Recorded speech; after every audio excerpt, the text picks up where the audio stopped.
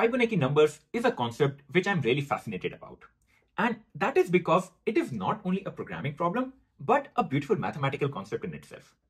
I'm pretty sure you must have encountered problems on Fibonacci numbers when you just started your coding journey, correct? And naturally, it is asked in a lot of coding interviews as well. So why all the hype? Why am I so amused? What is so special about these numbers? Let's try to find a little bit about it in this video.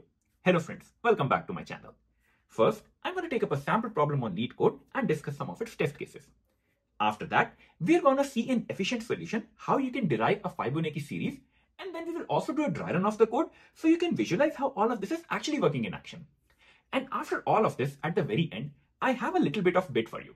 So I'm just going to show you what are all the real life application of Fibonacci numbers and all the magic that you can find. You will be really surprised. So stick for that part a little bit longer. Without further ado, let's get started. First of all, let's take up a sample problem and understand it. In this problem, you're given a positive integer n and you have to determine the nth Fibonacci number, correct? So that means that you will have n different places and you have to fill these places somehow, correct? Now, how do you go about filling it? You are given some starter conditions, that is f0 equals to 0 and f1 equals to 1. So I will write down these two values, f0 is 0 and f1 is 1. For the next set of values, I have been defined the nth Fibonacci number as n minus 1th number plus n minus 2th number, right? That means the sum of last two numbers. So I will add 0 and 1 over here and then I will get the value 1 again. To find this next number, I will add the last two numbers. So I will get a 2 over here. Moving ahead, I will add last two numbers to get my next value, and that will be 3. You keep on doing this, 2 plus 3, and that will be 5. 3 plus 5, and that will be my next number, and that is 8. Similarly, you will get 13, then 21, and then 34.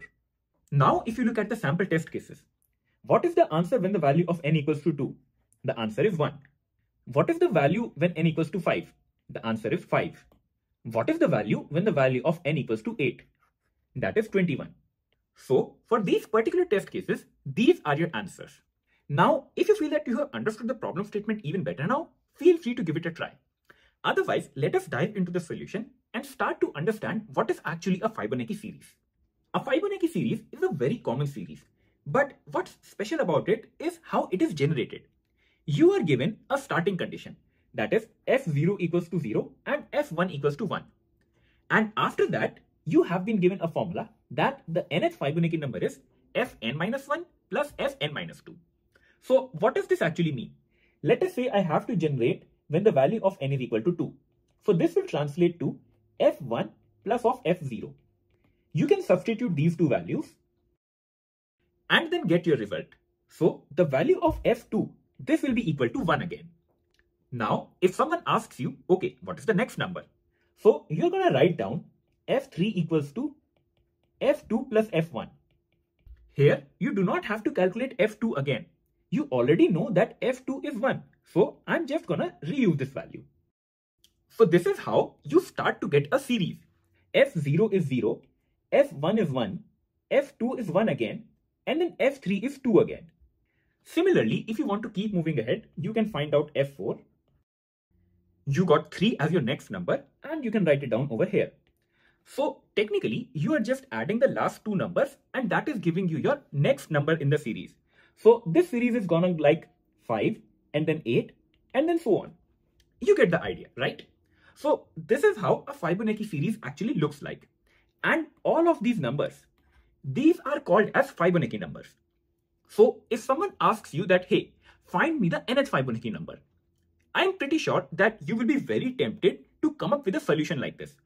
What you can simply do is, if you want to find the nth Fibonacci number, you can just return Fibonacci number of n minus 1 plus Fibonacci number n minus 2, right? This is a recursive function and it will eventually calculate the correct result, right? But if you approach this problem in this way, then you are calculating all of the solutions again and again. Think about it. If you start with Fibonacci of 8, then you calculate Fibonacci 7 plus Fibonacci 6. Once again, since this is a recursive function, you will calculate two values, Fibonacci 6 plus Fibonacci 5. And 6 will also calculate two more functions, f of 5 and then f of 4. Right? This will go on. And eventually you will arrive at the correct answer. But there is one problem. You are doing multiple calculations. For example, look over here. When you're trying to calculate f of 6, you have already found it out over here, right? So all of this entire tree, this will be redundant. And similarly with f of 5, you would have already calculated it over here. Once again, a redundant tree. So that is why this solution, this will give you a time complexity of order of 2 to power n. And this is not desired. You need to find out an efficient way to find out the nth Fibonacci number. And if you realize, in this approach, we are never considering the fact that we have already calculated some of the previous results and we have to reuse it. That means memoization will help you out over here. And memoization means dynamic programming. Don't worry, dynamic programming is very, very easy. I'll tell you how. Once again, you have your starting conditions, correct?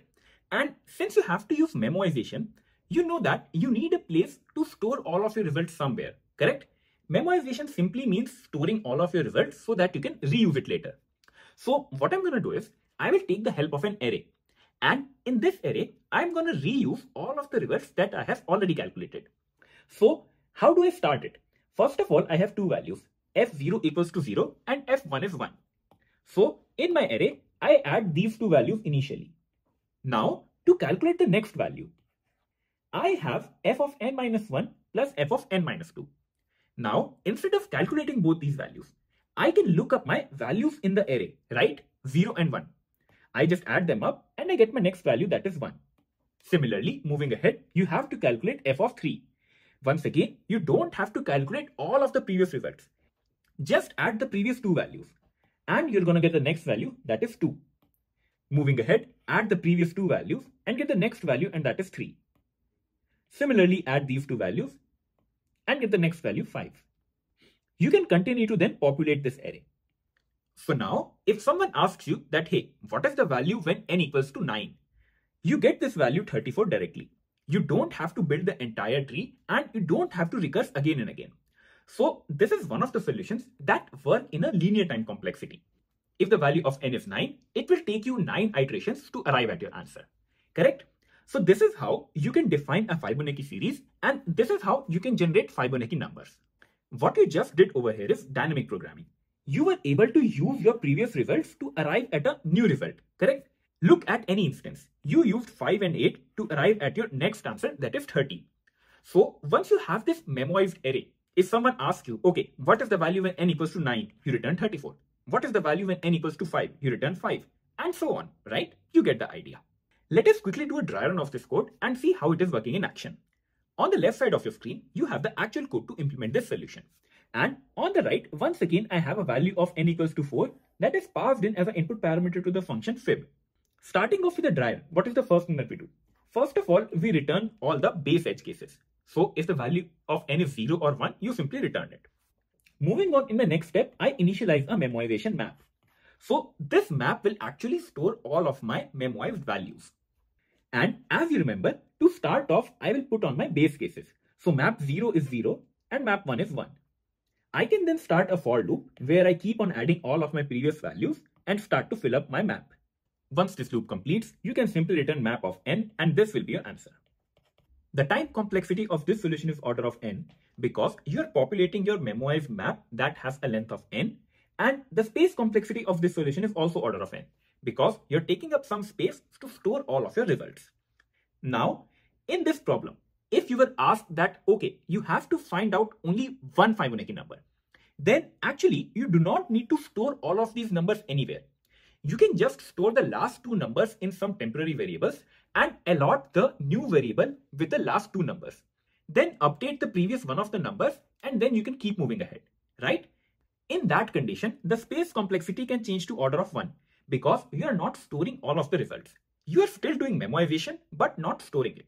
So that saves you some space. The time complexity will still remain order of n, however. So this is how the dry run and Fibonacci numbers in general look like. But as I promised, in this video, I want to talk a little bit more about Fibonacci numbers and how they are so special. So once again, I have a few numbers of the Fibonacci series in front of me. And when you plot them, they look something like this. I will tell you how. So look at this first number, that is 1. What we do is we place a 1 by 1 grid.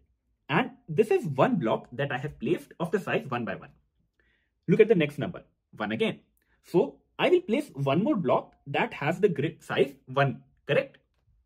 Look at the next number now, that is 2. So I need a 2 by 2 grid. And where can you find it? This is the 2 by 2 grid. And if you look closely, once I have placed both the 1 blocks, I am able to align it perfectly, correct? Look at the next number now, 3 by 3. So I took a 3 by 3 block and once again, I was able to align it perfectly over here. Similarly, when you move ahead, you see 5 and my next block is of 5 by 5 blocks.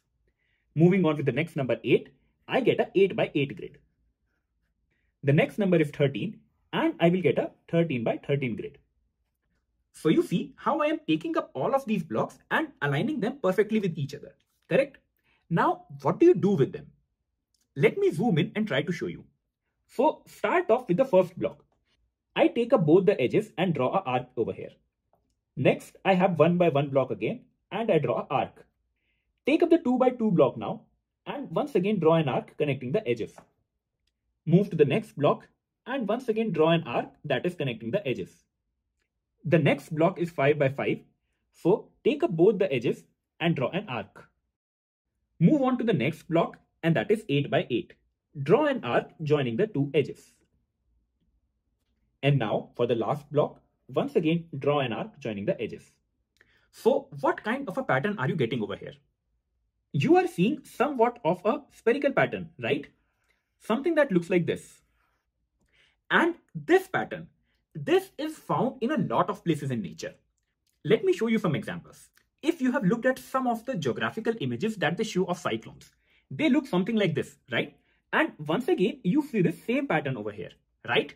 And similarly, if you take up a seashell and then try to dissect it, once again, you will see a same pattern over here. What more? If you have even seen galaxies, even galaxies follow the same pattern, right? And this is how you will see Fibonacci numbers everywhere in the nature. And even with trees, you are able to see a Fibonacci sequence. For example, you have a root and then it will divert into two parts. What generally happens is one of the branches will not diverge and the other branch will once again diverge into two. Going forward, one of the branch does not branch and the other branch goes into two parts, right? So this is how when you measure the levels, just look at the number of branches. You see 1, 2, 3, 5, 8 and 30. What is this? This is once again a Fibonacci sequence. And this is how you see Fibonacci sequences all around you in nature. And I'm pretty sure you have seen this pattern in so many places, right? Just try to remember. So this is one example. The other fun thing about a Fibonacci sequence is the golden ratio. I'm also pretty sure that you have heard this term somewhere or the other, right? Golden ratio. But have you ever wondered how is it derived? Just look at this Fibonacci sequence once again. I have few of these numbers, correct? Just take any two numbers and divide them by each other. Take up 13 and 8. 13 divided by 8 will be 1.625. Take the next two numbers, 21 and 13. Divide them. You get 1.615. Similarly, take up 34 and 21. You get 1.619. And for 55 and 34, you get 1.618. In fact, if you keep on doing it for all of these numbers ahead, every time you divide two consecutive Fibonacci numbers, you are going to get a value that is 1.618. And that number is called the golden ratio. In fact, when you try to plot it out, I agree that these two values will not give you the value 1.618. But as you move ahead in the series, you get your graph something like this. And this value remains consistent somewhere around this particular golden ratio. And that is why this golden ratio is very, very important. You might not even realize, but this golden ratio has been used in a lot of places to make things look very appealing. For example, when you take a look at the Google logo, it may seem that these are two circles at first, right? But they both have a different radius. The outer circle is 800 pixels and the inner one is 500 pixels. When you divide them, you get 1.618. That is the golden ratio, in fact. Take, for instance, the Toyota logo. Once again, if you look at all of these values, You divide them and once again you get the golden ratio. Take for instance the Apple logo instead. Do you see this pattern, right? This is once again the same pattern that we just discussed. So you are using Fibonacci sequences each and everywhere in logos itself. You never realize, but this is the reason why some of the logos feel very appealing and some of the logos do not look as attractive. Think about it. You have seen a lot of apps as well, right? Where you upload a photograph and click on beautify. What does it do? It once again tries to look at your face and then tries to determine all the angles, how it can compute the golden ratio. It will try to map all of it and then result you a final image, and you would say that, hey, you are looking attractive now, correct? Of course, being attractive is someone's perception, but this is a general idea how all of these apps are actually working and they make you attractive. In fact, if you look at your phone camera settings as well, you will have grid options over there, right? And if you click on grid type, they are probably gonna see the golden ratio over there as well. So this golden ratio is used at a lot of places even without you realizing it. So next time when you see the word golden ratio appear, try to come back to this video and do comment me what did you find out. There are endless examples of how Fibonacci numbers are used in the nature, and these are only a few examples which I could find to make things interesting for you. I hope I was able to give you a brief overview about Fibonacci numbers. As per my final thoughts, I just want to say that the applications that we just discussed, these are not limited. There can be a lot of different ways how you can use the Fibonacci numbers. And even generating this series, there are a lot of different ways. You can use metrics, you can use the golden ratio directly. And all of these methods, they have their own complications and they have their own limitations. Some of them are preferred. There are also solutions which work in a constant time.